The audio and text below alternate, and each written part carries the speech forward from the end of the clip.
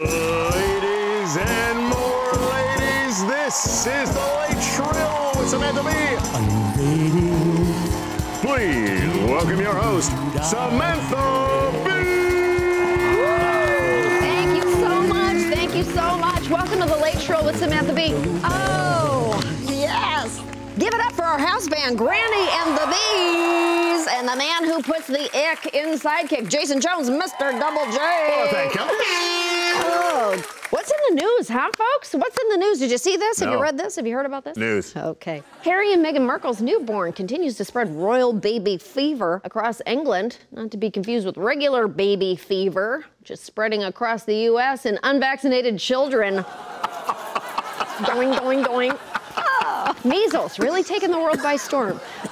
Police in Florida. Have you heard of Florida? No. Yeah. Looking for a man who stole hot dogs from a Little League concession stand while naked. Police say they're gonna find the hot dog thief, but they don't relish it. That's a spicy wiener. Oh. Relish, relish.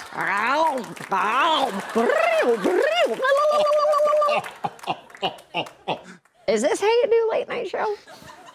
We got a great show for you tonight. Coming up, I play beer pong with the Pope and we hold a gun to Matthew McConaughey while he tries to spell his own name. But first, I sit down with Tammy Duckworth. Please welcome my first guest, Iraq War veteran, U.S. Senator, and Human Vision Board, Senator Tammy Duckworth.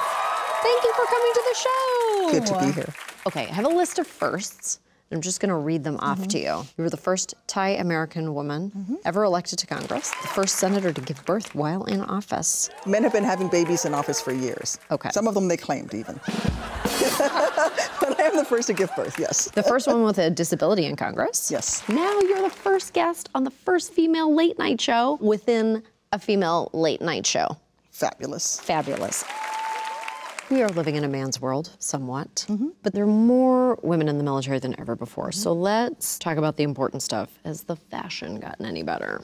Well, a little bit more effective now than when I was serving. In the 90s, the flight suit that we wore was a single-piece jumpsuit, but the zipper didn't go down far enough. So the guys could pee, but I couldn't. To go to the bathroom, I had to take off my body armor in the middle of a combat zone. Right. The guys could just use a Gatorade bottle in the aircraft. Is that why they call it a cockpit? Rim job. Not now, Jason. So on a very basic level, the equipment itself is geared for a man's body. Yeah. Now it is a two-piece flight suit, so things are changing, but there's just a lot of these issues. Body armor is another one. The smallest size body armor when I first got to Iraq was too big for a regular-sized woman, so that when the enemy is shooting at you, a bullet can actually go in between the body armor and your collarbone. If you wear the wrong size body armor, the hazard is dead. The Army is fixing this. Yes. Please say yes, because I need, okay. We are writing legislation into the defense budgets, require them to do studies and develop equipment for female service women. So a lot of that has been fixed, but we still have to do more. Do you meet resistance, or do you meet old white men who are just basically like, I don't want to talk about these gross bodies, let's just do it?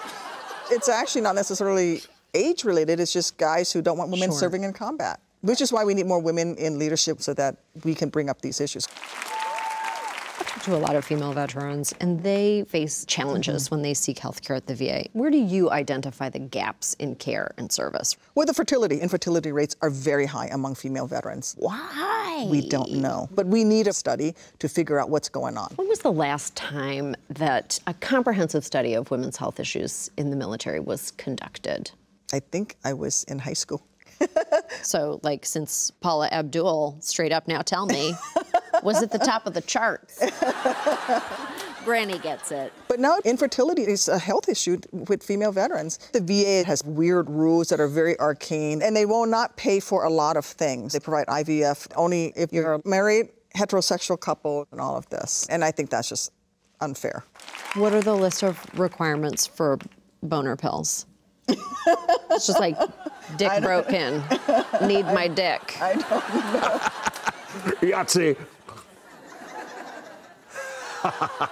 Okay, let's talk about everybody's favorite late night topic, sexual assault in the military.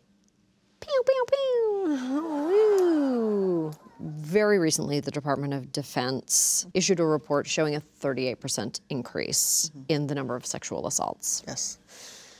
That is crazy. What accounts for those numbers? I had thought that perhaps it was sort of a backwards good news story, and that maybe it's just because women in military now better understand that they were victims of assault. There's more awareness. Right. But no, we sat down with the DOD and the doctor that actually conducted the study, and she said, no, it's actually an actual uptick. So for me, it shows that with everything the military is trying to do, they're still falling short. What can we do? What are we going to do?